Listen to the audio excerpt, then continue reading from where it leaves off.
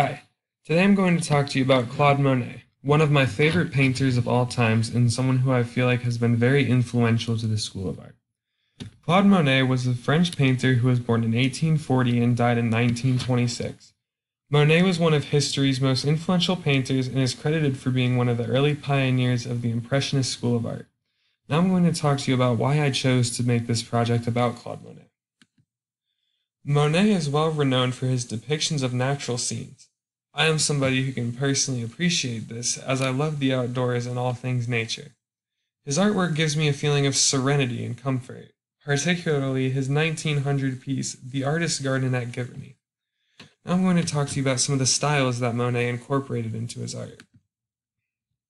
As previously stated, Monet is one of the earliest pioneers of Impressionism. The ideas of Impressionism can be found throughout his works, and Impressionism is defined as a style of art originating in France with a heavy emphasis on the use of light and colors to capture the artist's impression of a given moment. Monet's use of colors are the centerpiece of his work, despite using a very limited array of colors. Now I'm going to talk to you about some of the mediums and techniques that he had used. Some of the mediums used by Claude Monet include oil and canvas, as well as crayons. He used techniques that include broken color in order to add more emphasis to the color that he was so well known for. He was also known for his use of quick brushstrokes. Monet also used rich oil paints in order to capture proper colors and light that he so desired. This use of color and light became the hallmark of Monet's career, as well as Impressionism as a whole. As he became older, his use of colors began to change due to his ailing health and eyesight. Life experiences such as his travels to Algeria and the death of his first wife also heavily influenced the style of his art. Now let's talk about some of those influences. Monet was undoubtedly influenced by flowers, particularly the water lilies found at his garden at his home in Giverny, France. He painted a whole series on them with a grand total of 250 works of art. Besides flowers, nature as a whole played a huge influence in Monet's work. The style of en plein air emphasizes being out in nature while one paints. This style was taught to him by his mentor and fellow painter Eugène Bourdin. Now let's talk about some of the life events that influenced his work. Early in his life, Monet moved with his family from Paris to a small commune in Normandy called Le Havre. Le Havre is a coastal town situated on rugged terrain that inspired Monet's love for nature. Later on in life, Monet was forced into compulsory military service, as all Frenchmen were required to. He was stationed in Algiers, Algeria. While in Algeria, Monet rarely made any new works, none of which survived. However, the influence that North Africa had on Monet was immense. Monet is quoted as saying that the color scheme and light of North Africa contained the germ of my future researches. He returned back to France after his military service, but on July 19, 1870, France went to war with Prussia, along with a collection of smaller German states. This was not a war that France was very successful in, as the newly formed German Empire quickly besieged Paris and defeated the nation within 6 months. To escape the steamrolling, Monet moved from Paris to London. While in London, Monet painted the Westminster Bridge and was also highly influenced by the museums he saw there. The work on John Constable and J.M.W. Turner had a very clear influence on his use of light. He drew this from their use of romantic naturalism. Following the family's return to France, his wife died of pelvic cancer, causing a notable shift in his work. Her death caused him to focus more on the relationship between his painting's atmosphere and subject matter. Now let's talk about some of the works that he is most known for. Monet is most known for his famous water lily series, painting over 250 in the series between 1896 and 1926. Besides the water lilies, he also painted works such as Impression, Sunrise, which gave name to the Impressionist movement, though it was meant to be derogatory. He also painted the House of Parliament series in London and his first wife in Camille, or The Woman in Green. Let's take a look at some of these works. This was the famous water lily series that was heavily inspired by his garden and his home in Giverny, France. These were painted during the latter part of his career when he retired there. Now, this is Impression Sunrise. the work that gave name to the Impressionist movement. This is his House of Parliament series that he painted while in London. And this is his depiction of his first wife and favorite model.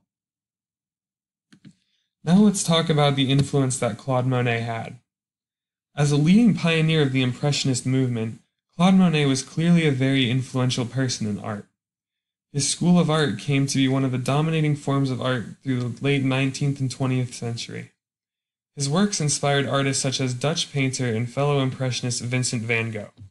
You can see Van Gogh, Edgar Degas, Vasily Kandinsky, 3 Impressionists who he is known to have influenced. Now let's talk about the critical success that Monet had.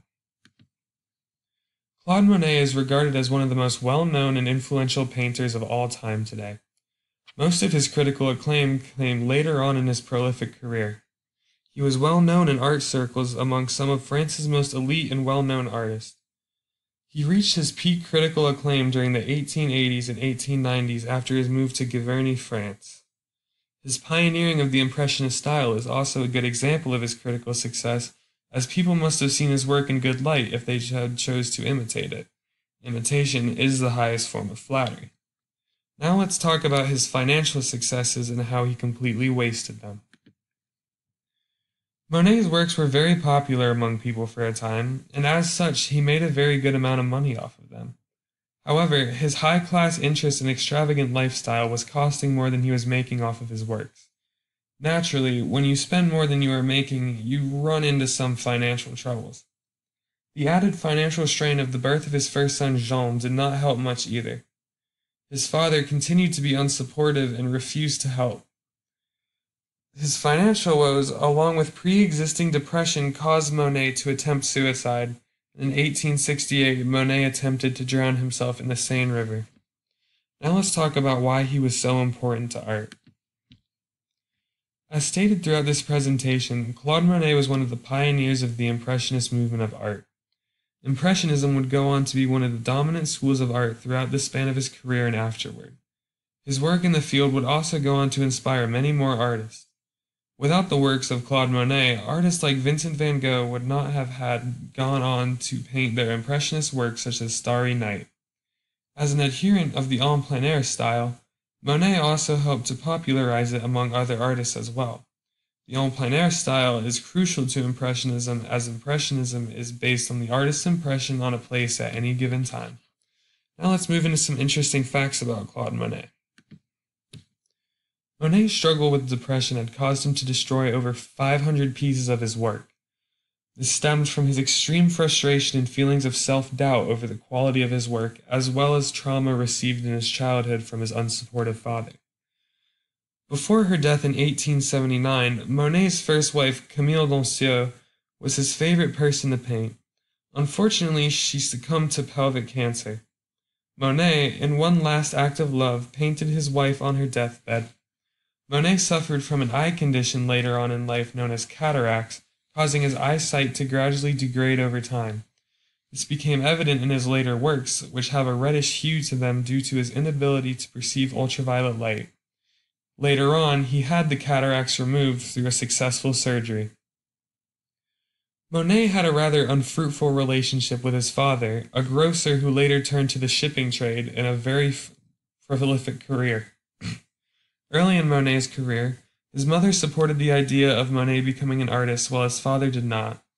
His father refused to give Monet any form of support so long as he chose to be an artist.